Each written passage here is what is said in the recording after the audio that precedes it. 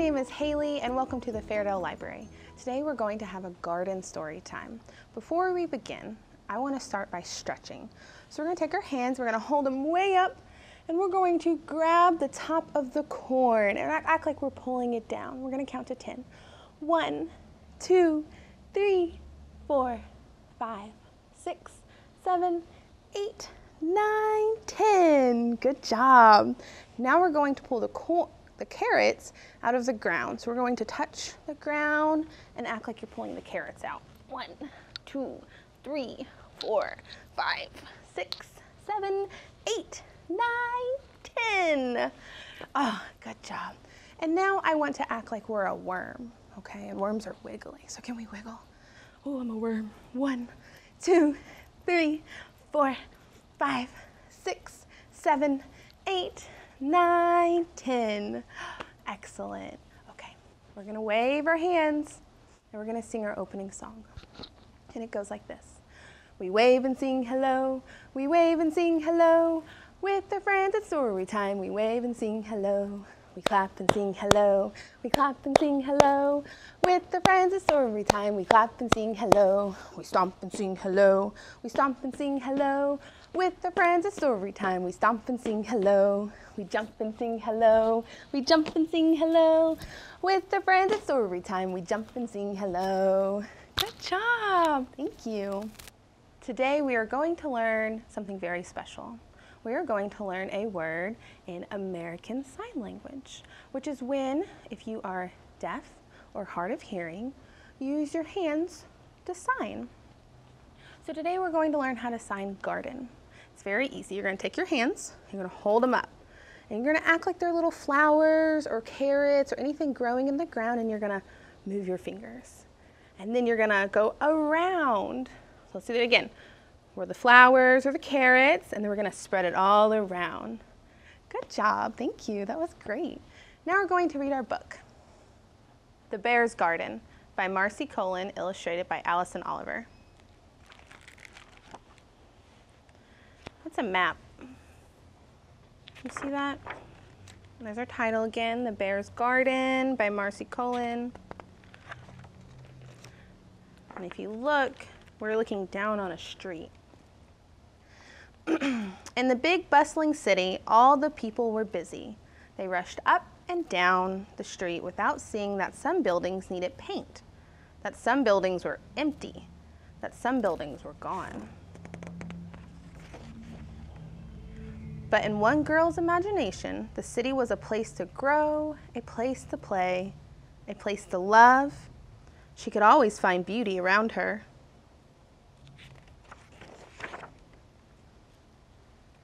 There she is. It looks like it's a tomato plant. She set it on her windowsill, and it's growing. One night, the girl's imagination spilled onto the sidewalk, rolled across the street, and sprouted. A baby garden. When she spotted the seedling, she introduced herself with a "How do you do?" and a garden party. Look at the kitty back there. And that's how it went, day after day. No matter how fierce the sun or how swift the wind, the little girl watched over the seedling. "I believe in you," she whispered every morning and every night. And now we have a flower. More seedlings soon grew. People rushing by began to slow down. First, with a tip of the hat or a nod of the head. People stopped to smile or say hello to the little girl with the tiny green friends.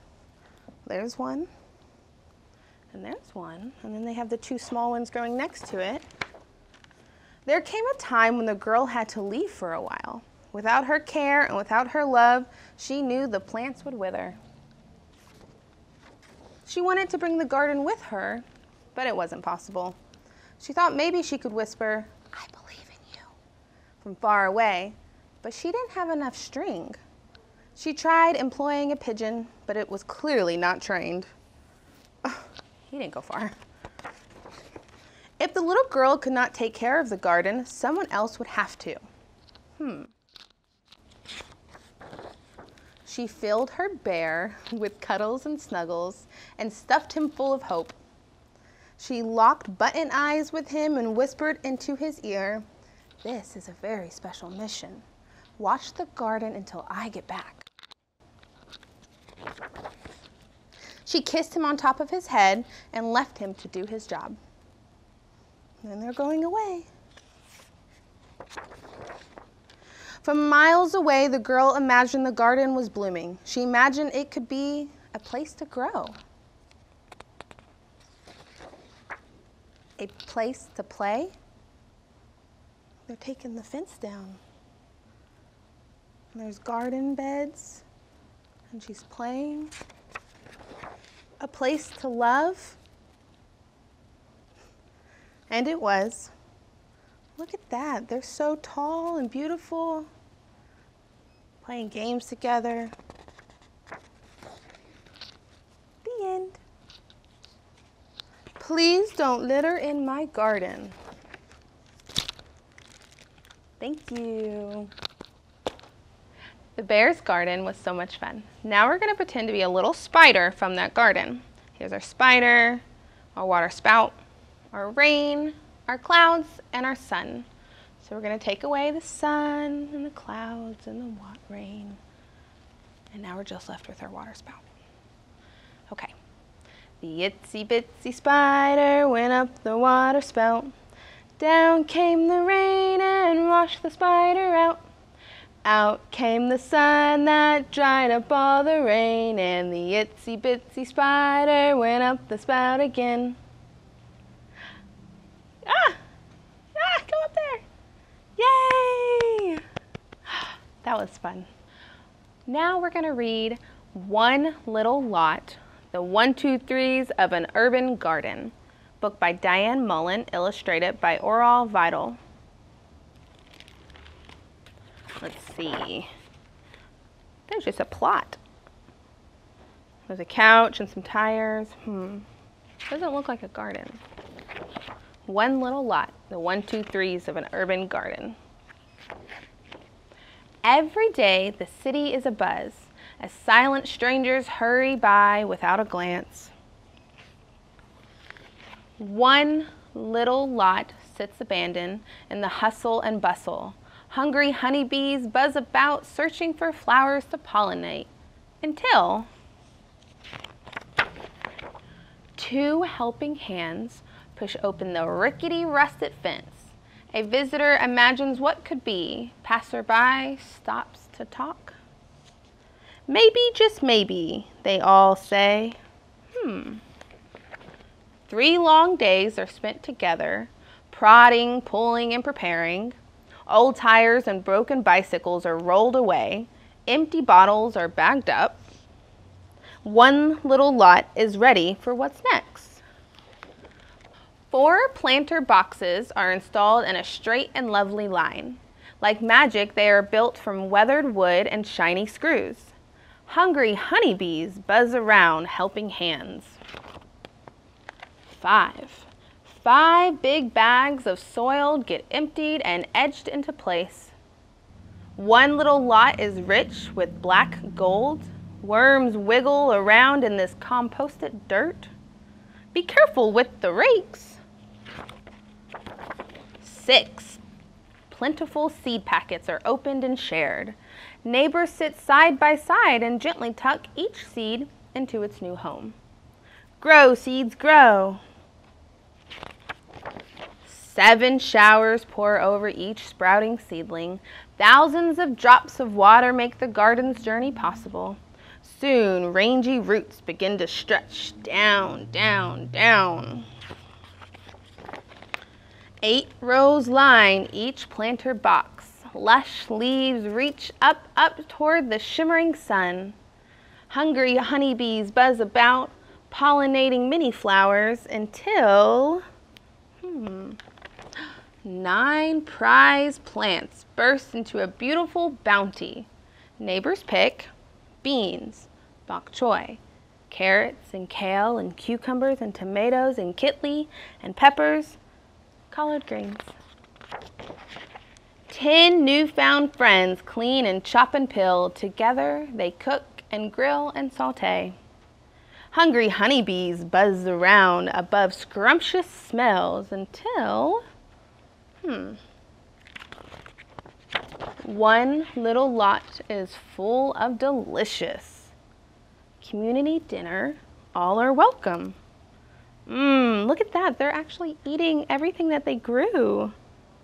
And that all started from one little seed. Every day the city is abuzz as busy gardeners make a beeline to their one little lot. And there it is right there. The end. And the back has more information about urban gardening. Thank you. Do you want to know more about gardening? You can order book bundles at www.lfpl.org/book bundles, and we can help you. Now let's go play. I got something really cool to show you. One Little Lot was such a great book. Now we're going to play in a garden, and we're also going to count. We have rocks, some insects, a grasshopper, a garden snake. We have some vegetables with us today. We have some gloves, or water, of course, a tray, our soil, and our spade. And then we have some seeds. So first we're going to put on our gloves. Here they go. 1 and 2. I think we're missing some soil. So we're going to use our spade and we're going to put some soil right in our tray. 1, 2, 3. Oh, is that enough? Let's do one more. 4. Oh, we did 4 scoops. Okay. Let's put some rocks in there. 1. And put one right there. 2, 3, 4, and 5. We put them in the little side. Sometimes gardens have stones around the edge. Oh, okay. We need to dig a hole to put our seeds in so then we can play with our garden, okay? So we can use our fingers and we're just gonna poke a little hole. 1 hole, 2, 3, 4, 5, and 6. Okay, now we need some seeds. Here's our seeds for today. And we're just gonna go ahead and squeeze a few. We're just playing today, so we're gonna put a few in there, a few in there. We want them to really grow, okay? And we're gonna pretend that they're broccoli, tomato seeds, celery, and corn, not just flowers. Okay, now we have to bury them. 1, 2, 3, 4, 5, and 6. Okay, what do we need now? Water. We need to spray because we need water for our seeds to grow. All right, so let's do a few sprays. We're gonna go 1, 2, 3, 4, 5, 6, 7, 8, 9, 10. Okay. Now this is the most important part. We have to wait. Takes seeds some time to grow. Well, why don't we try something, okay? Let's snap our fingers. We're gonna go. Wow, look! We have our flowers and our vegetables. We have a tomato and broccoli and celery, cauliflower and beans and our flowers. Oh, wow. Okay. You know, if we had a garden like this, I think we would have maybe a grasshopper. Maybe he would come along and hop, hop, hop. Listen to me how many times that he hops through the garden. 1, 2, 3, 4, 5, 6, 7, 8. Oh, he likes to hop. Maybe we would have a garden snake come through. He's a little big, but he's gonna slither through. Oh, hi, grasshopper. What are you doing? I've come to the garden. I like all the vegetables and flowers in the garden and all the worms and the bugs in the soil. Oh, me too. Very cool. All right, see you later. Bye, snake. Oh, how fun. You can do things like this at home. Maybe you don't have soil, but you can get dirt from outside. You can get rocks from outside. And maybe you can find your own vegetables at home, or you can make them out of paper. Let me show you what we can do with our paper. So we're gonna put our cricket, our grasshopper back, and our vegetables out. And let me show you. So maybe you don't have plastic vegetables, but maybe you have paper. You can cut paper out, and you can color it, or you can use construction paper. Make them big or make them small. You can even make the vegetables, but we made flowers today. And you can put them in your soil. And you can have a beautiful garden where you can play with your bugs. And maybe you don't have any bugs at home. You can always pretend to be a bug. Oh, let's use a different color. Let's do a pink, a peach. And you can play in your soil, move your rocks around. Let's move them around. Let's put them right here. Oh, and we'll add another flower. Thank you for playing with me today. Now let's go read another story. Playing in the garden was so much fun. Now we're going to read Goodnight Veggies by Diane Murray and Zacharias O'Hara. Look at the worm. We were a worm earlier. Here's the front. It says Goodnight Veggies. Look at him hanging out with the beans. Sunset in the garden. Robins in their nest. Tossing, turning veggies, need to get some rest. There he is. Oh, there he is. Turnips tucked in tightly.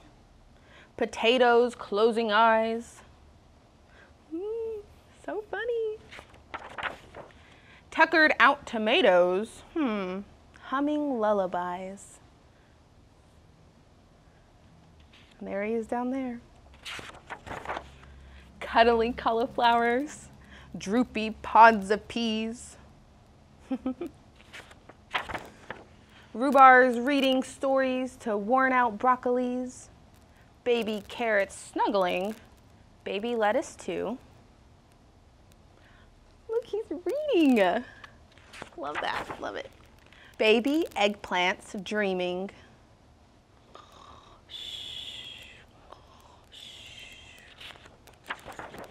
Of places far and new. Going somewhere. Oh, it looks like they're at the beach and they're in space. Cucumbers are calm, lined up nice and neat. Garden yams are still, and beets are simply beet. Cabbages are nodding their leafy, sleepy heads, and radishes are dozing in cozy garden beds. Celery is snoring as sunset disappears. Cranky corn rolls over and covers up its ears. Every veggie snoozing beneath the moon so bright. For nothing's more exhausting than growing day and night. He's sleeping. Aw. Good night, sleepy vegetables. Sleep tight. Thank you for reading today with us, all about gardens and worms and flowers and vegetables. Now I want to say goodbye. So take your hand and wave it, and we're gonna go. We wave and sing goodbye. We wave and sing goodbye. With the friends at Storytime, we wave and sing goodbye.